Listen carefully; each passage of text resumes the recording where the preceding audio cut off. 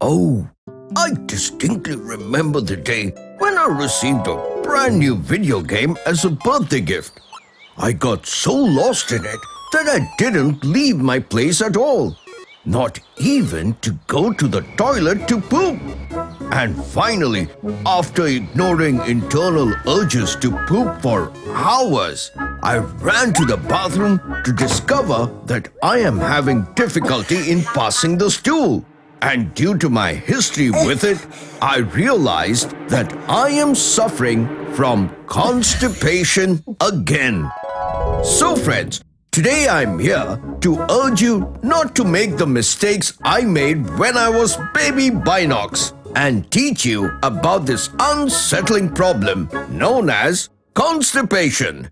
Zoom in!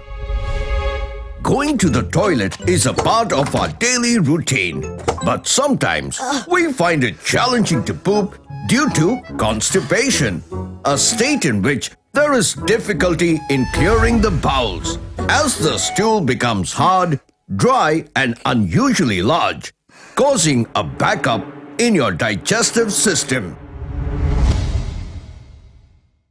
Constipation can happen due to many reasons, such as stress during exams, medicines like antidepressants, avoiding to go to the bathroom.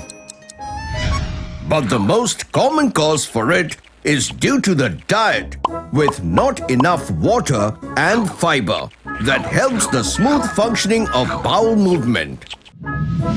Overeating processed foods like cake, bread, cheese, etc.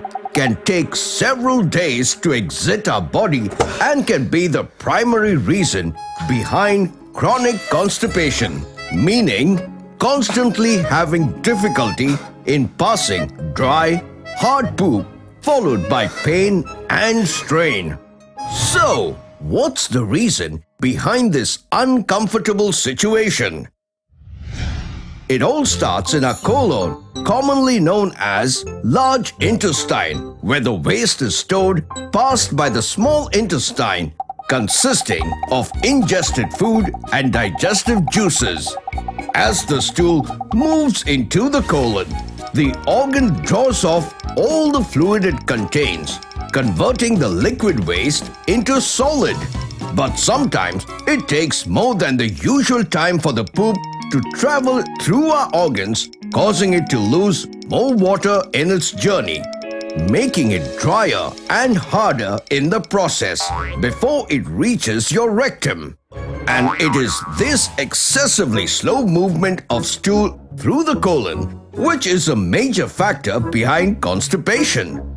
Trivia time!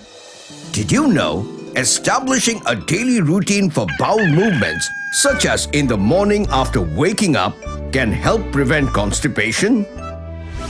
And if you are still experiencing chronic constipation, additional changes in your day-to-day life, such as regular exercise, eating high-fiber vegetables, and drinking plenty of water every day, will help you to deal with constipation and sit comfortably in school. So, before we go, it's question time. What is the other name for large intestine? Do write your answer in the comments section below and be a part of the Peekaboo family. Hope this information will help you deal with this unsettling issue called constipation.